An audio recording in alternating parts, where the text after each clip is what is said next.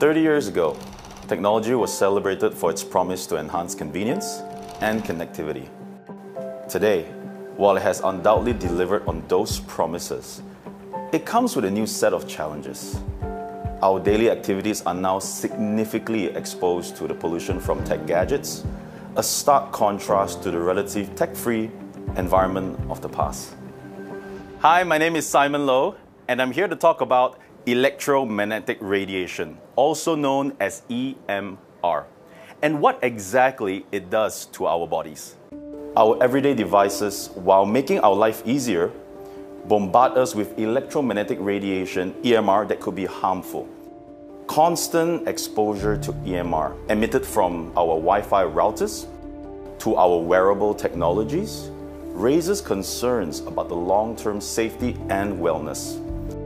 This constant barrage is a modern form of pollution, pervasive yet imperceptible, enveloping us without a visible trace.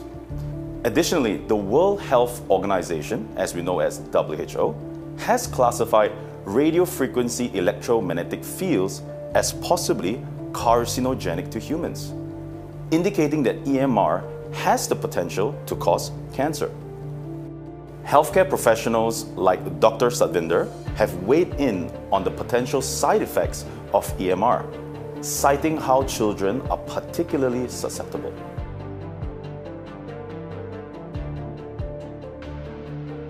The children's brain, like the hypothalamus, it tends to absorb 1.5 to 2 times more electromagnetic fields than an adult. But if you look at the child's bone marrow, it absorbs an amazing 10 times more electromagnetic radiation than an adult. The brain is much more absorbent, the skull is thinner, and because the relative size is smaller, if I give you the same dosage, your smaller tissue is going to absorb more than the bigger tissue. The first thing you have to do is keep the appliance that's emitting the radiation further apart from you, like handphones. Off all power points when they're not in use. Number 3, you could use electromagnetic field harmonizers, which will balance out the radiation side effects from the appliance. To that end, Dr. Satvinder recommends making use of electromagnetic field harmonizers that counteracts the effects of EMR on the human body. On the other hand, Professor Emerita at Trent University in Canada, Dr. Magda Harvest, whose experience lies in the biological effects of electromagnetic radiation, has shown that EMR has a negative effect on the blood, the heart, the autonomic nervous system. This could possibly lead to symptoms like poor circulation, headache, fatigue, and even difficulty concentrating. Now that you have seen the true effects of EMR, you have a better understanding of how it can adversely affect your health, and let's take a closer look at how our bodies react to EMR. Our bodies are more vulnerable to the EMRs within the range of 30 to 300 megahertz, as we absorb the radiation a lot more, very much like a sponge absorbs water. When our bodies absorb EMR, they resonate with our vital organs and natural frequencies. Now this could potentially lead to negative effects on our well-being. This underscores the significance of managing our exposure. America's Federal Communication Commission, the FCC, has established limits on acceptable levels of EMR exposure. This is to safeguard the public health. Despite this, many electronic devices operate near or at these exposure limits, raising concerns about the cumulative effects of daily exposures in our life. Even if you can't touch, see, or even smell it, you need to know that EMR is always around, making it a persistent problem. In the following demonstration, I'll show you what I mean. Now in front of me, I have the regular devices that I use every single day. Now with the help of a special tool, we're able to find out exactly how much radiation is coming out of these devices. Here I have with me a radiation detector, the RD9300.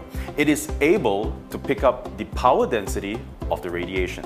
Now notice, anything above 200 is considered high levels of radiation. So let's turn it on. I'm going to put it next to the laptop, and as you can see, the reading is well above 200. These are for your laptops. Now I'm going to come over here to the tablets, which I use every single day.